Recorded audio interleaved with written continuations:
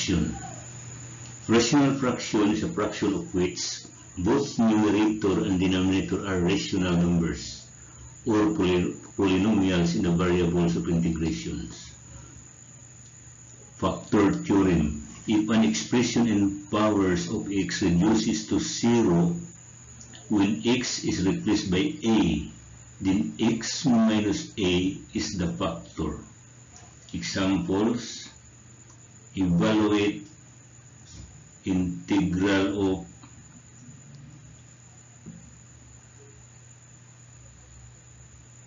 x squared minus 4 dx over x cubed plus 2x squared minus x plus 2. So your solution would be to factor this x cubed plus 2x squared minus x minus 2. So your solution using factor theorem. So try to factor x cubed plus 2x squared minus x minus 2. Try x equals to 1, or say that 1 cube minus 2 times 1 square minus 1 minus 2 equals to 0. So 1 plus 2 minus 1 minus 2 equals to 0. So x minus 1. So x minus 1 equals to 0 is a factor. So other factors, how to look for the other factors is simply divide this x cubed plus 2x squared minus x minus 2 by yung factor. So divide by x minus 1. If you try to divide this expression by this one, by x minus 1, the result would be x squared plus 3x plus 2, or x plus 2 factor x plus 1. So this is the result.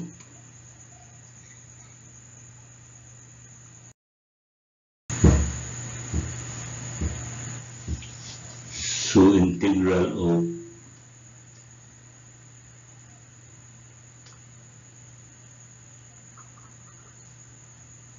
integral of 5x squared minus 4 over x cubed plus 2x squared minus x minus 2, so 1 is dx, equals to integral of a over x minus 1 plus b over x plus 2 plus c over x plus 1. Of course, this 1 is dx. Or you have this one, 5x squared minus 4 equals to a times x plus 2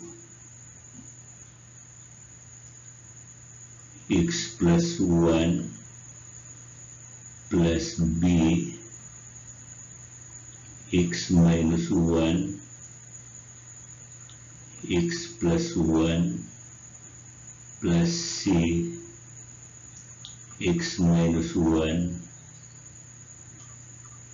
x plus 2. So x equals to 1, your a equals to 1 over 6. When x equals to minus 1, c equals to minus x equals to minus 2, b equals to 16 over 3.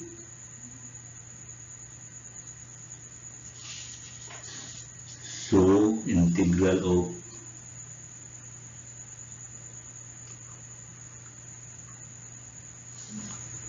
x squared minus 4 over x cubed plus 2x squared minus x minus 2, so 1 is dx, equals to 1 over 6 times dx over x minus 1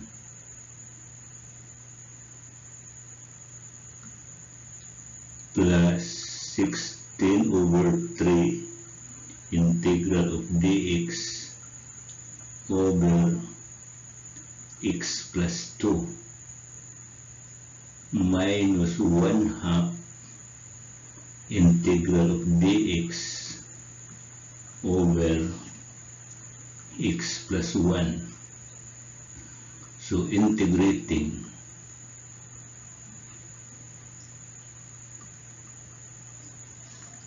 equals to 1 over 6 ln of x minus 1 plus 16 over 3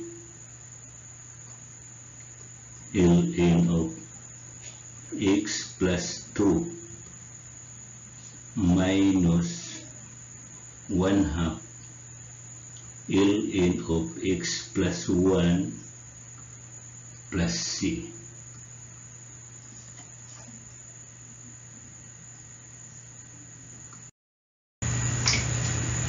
Evaluate 5x plus 3 dx over x cubed minus 7x minus 7 plus 6. So you have the solution.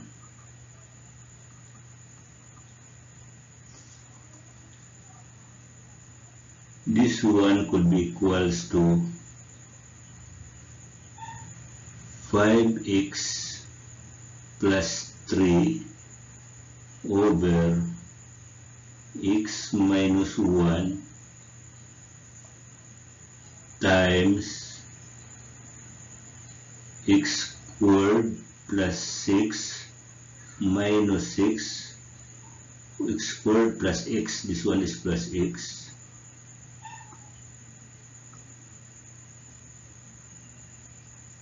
minus 6, or simply equals to, by the way, this x minus 1 is from the factor theorem. Factor yung x cubed minus 7x plus 6, then try the factor theorem, the result is x minus 1, then the rest will be divided by this one. So equals to 5x plus 3 over x minus 1 from the factor theorem, then you have that one x plus 3 x minus 2,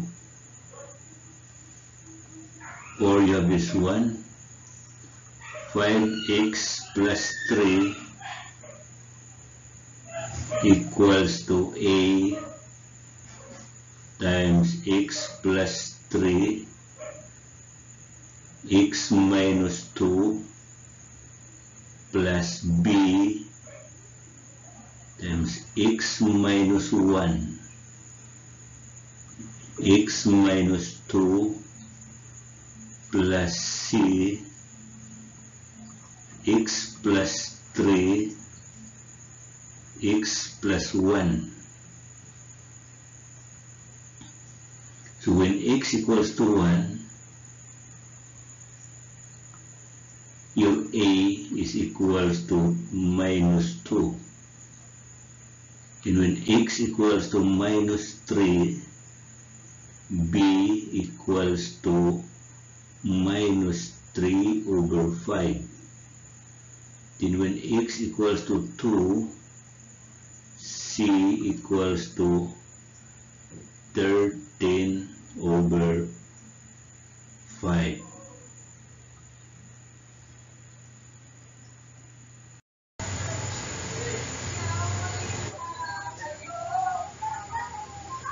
So this one equals to, continue, equals to minus 2 integral of dx over x minus 1.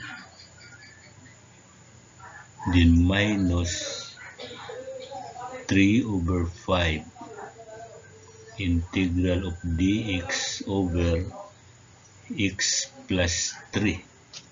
Then plus 13 over 5 integral of dx over x minus 2. For integrating, so integrating, that one becomes minus 2 ln of x minus 1 minus 3 over 5 ln of x plus 3, then plus 13 over 5 ln of x minus 2 plus c.